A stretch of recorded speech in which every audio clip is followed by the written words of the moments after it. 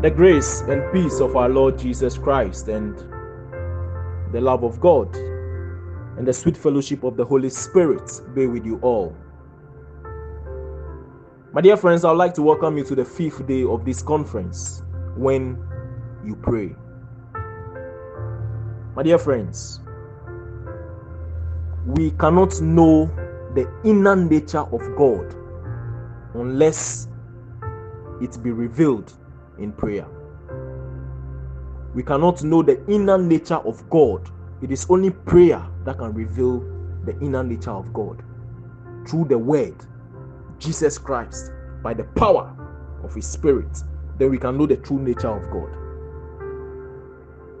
Suffice to say then that the deepest level of communication as far as prayer is concerned is not communication but communion. It is wordless. It is beyond words, and it is beyond speech, and it is beyond concepts.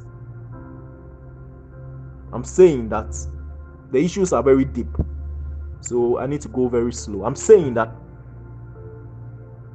we cannot know the inner nature of God unless it is revealed to us in prayer through the word Jesus Christ, powered and sponsored by the Holy Spirit.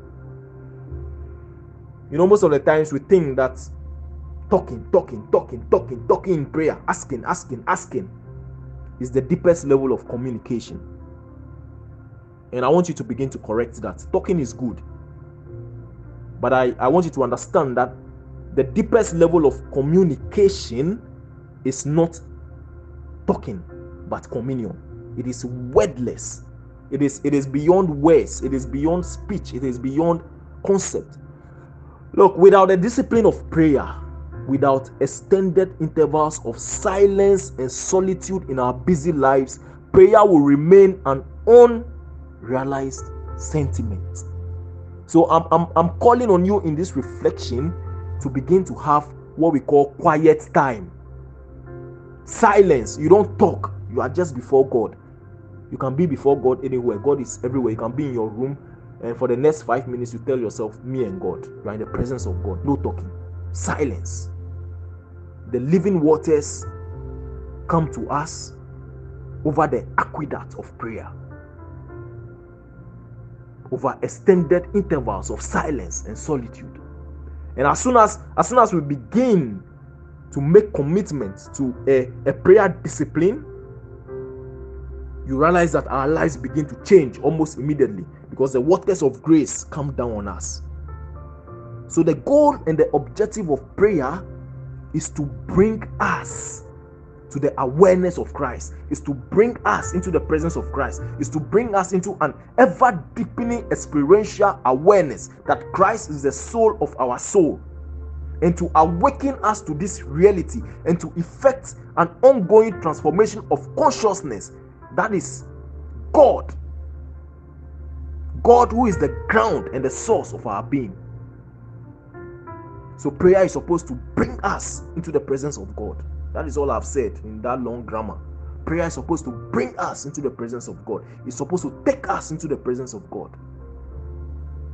So prayer has but one function, and that function is to bring us to a personal experiential awareness of our union with God in Christ. That is what prayer is supposed to do. It's supposed to bring us into God's presence. It's supposed to bring us to the awareness of our union with God in Christ. We are talking about a transformation of consciousness, an awakening of the presence of God within us. That is what prayer is supposed to do.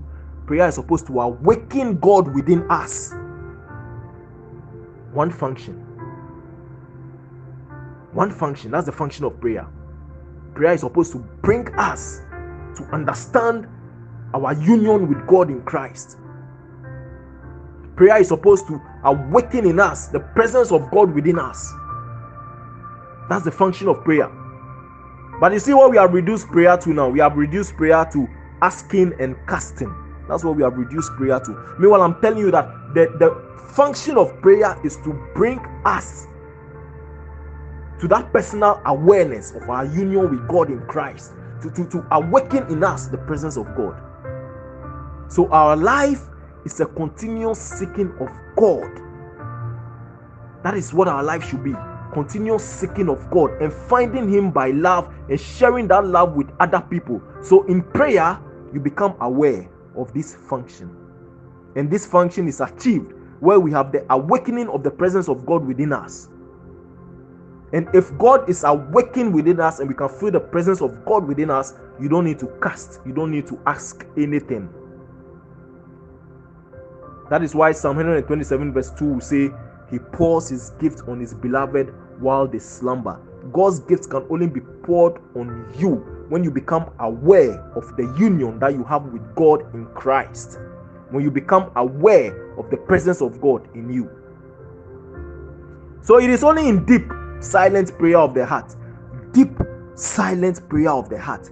Deep, silent. Look, I want you to begin to incorporate this kind of prayer into your prayer life.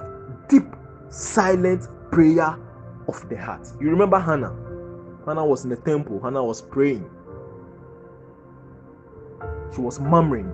From afar, you could see her lips moving, but you don't hear what she's saying. She was murmuring. She was praying from her heart. And then the priest will come and the priest will say, "Are you drunk, woman? Are you drunk?" Hannah will say, "No, I'm not drunk. I'm praying.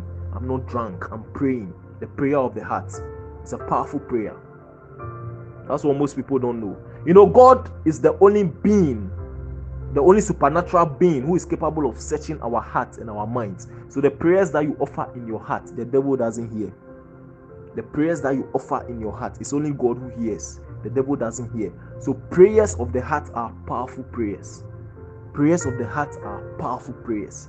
Those of you who are Catholics, sometimes when you go to church, you realize that after you are done with the beating prayers, they'll tell you in the silence of your heart, pray your prayers. In the silence of your heart, the church is teaching you something. The prayer of the heart.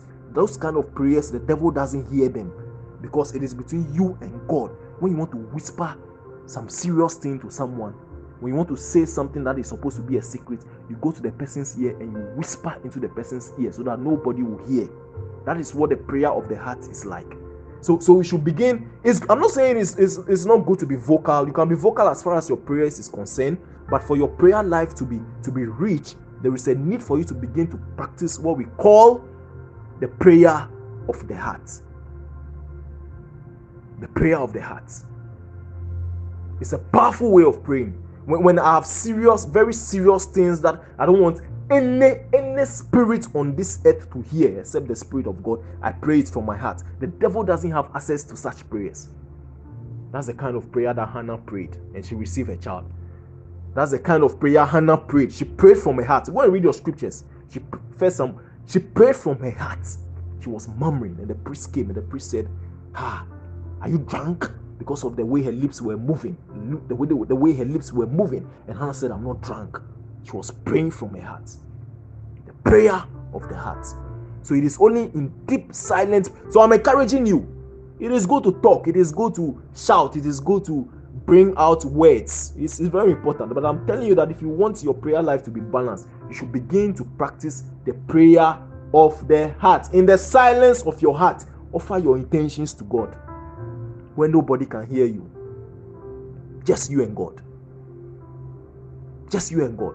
So when you begin to pray this prayer of the heart, what happens is that gradually, day by day, you put on the mind of Christ, whose will more and more becomes your will, whose love more and more becomes your love, by which you are able to love yourself and to love others.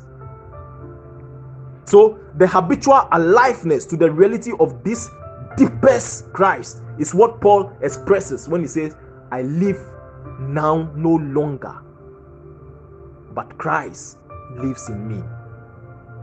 Galatians chapter 2 verse 27. So look, the point I'm making is this. You see, the issues are deep, so I'm trying to break it down. The point I'm making is this. When you start out with prayer, you may need written prayers of some other people. You may employ the prayers of other people. You may want to shout, you may want to scream, but as soon as you are able, your prayer should become your own. Simple, personal, humble, heartfelt, bereft of fanciful artfully constructed language and lofty ideas. As soon as you are able, your prayer should become your own. It should be simple, personal, humble, and heartfelt. So you should begin to pray in all simplicity. Remember the publican and the thief? They were reconciled by a single utterance. The thief just said, Lord, remember me in paradise. And the publican said, I am not even fit to raise up my head or to hit my chest. So in your prayers, there is no need for high-flown words, for it is the simple babblings of children that have more often won the heart of our Father in heaven. You know, there are too many books and methods on prayer that tend to make prayer difficult and complicated. And in recent times, prayer has often been made into science of formulas, methods with detailed prescriptions and laborious techniques. That is fine, but I'm saying that with time, your prayer should become your own.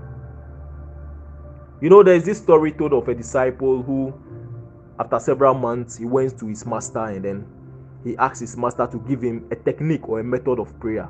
And the master asked him, what on earth would you need a technique or a method for? And he answered the master, to attain inner freedom. And the master said, haha, you need to free yourself of that trap called method. You know, the problem with methods is that they become a crutch. Instead of freeing you, they captivate you, they hold you as prisoners within their walls. You need to burst free and begin to pray from your spirit.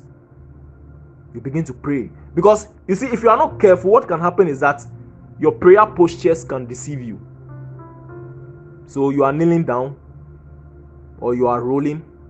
You begin to look out for the external forms. You begin to look at the words, and you think that because you are in a prayer posture, you are praying. It doesn't work like that. So you need to begin to acquire the habits of speaking to God as if you were alone with Him. You need to acquire that habit. Speak to God from your heart. That familiarity. You speak to Him with confidence and love, like you do to most dearest friends. You must pray in the spirit of the publican, like the beggar at the pool of Siloam, waiting for the stirring of the waters of grace. And over time, your prayer should become simple. Yeah, as you grow, as you mature, your prayer should become simple. As in the case of two people, when two people are in love, when two people begin to experience the deepening of their love, words become less and silence become more. Silence become more. Praying meditatively from your heart, meditating on scripture is always fruitful, and you must continue to nourish that throughout your spiritual journey. And as your prayer life deepens, your understanding of scripture also deepens, and the Holy Spirit will bring itself to you in the words of the scripture. You must open the pages of scripture with an attitude of humble prayerfulness. So I'm saying in this reflection, of course it is prayer we are talking about, and I'm trying to break a spiritual mystery down. So my language is so high, but pardon me, I've tried. I'm trying to simplify it. I'm saying that, look, as far as this reflection is concerned, I know that we want to talk. We want to vent out. We want to talk to God. That is fine. I want you to understand that when you talk, you should also make time to pray from your heart, because the prayers of the heart are powerful. The devil cannot hear them. So pray from your heart. And prayer has only one function: to bring you to that personal awareness of your union with God, to awaken the presence of God within you. That is what prayer does. That is what prayer does. So if we are faithful to our prayer discipline and we endeavor to live it, we would realize that God would come closer to us and we'll begin to experience the living waters. For our prayer intentions today, we pray from John. We pray using John chapter 15 verse 7 as our basis.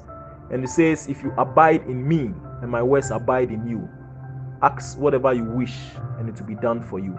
So I encourage you, continue to draw up your own prayer list of what you would like God to help you achieve this year, and begin to pray into your own prayer intentions. Let us pray. God Almighty Father, we pray for healing. Grant us your healing. We pray for strength. Grant us your strength. We pray for vision, open our eyes and prepare us for surprises. We pray for transformation, grant us restoration. We pray for messengers and messengers, prepare us for surprises. We pray for our community, our families, grant us unity and love. We pray for acceptance of ourselves and others. Spirit of the living God, help us. For making room at our tables, grant us your spirit, O Lord. For truth seeking, grant us a spirit of truth. For support, prepare us for surprises. For your grace and favor, grant unto us abundantly. O Lord, walk beside us, O Holy One. As we question and welcome, walk beside us, O Holy One. As we challenge and invite, walk beside us, O Holy One. As we discover and understand, walk beside us, O Holy One. As we see, as we touch, as we taste, as we smell, and as we listen for the newness that is awaiting us as far as this year is concerned, may we, your holy people, walk forward together side by side and continue to grant us all the graces that we need. We make these prayers through Christ our Lord. Amen. My dear friends, have a prayerful day. Shalom, and God bless you.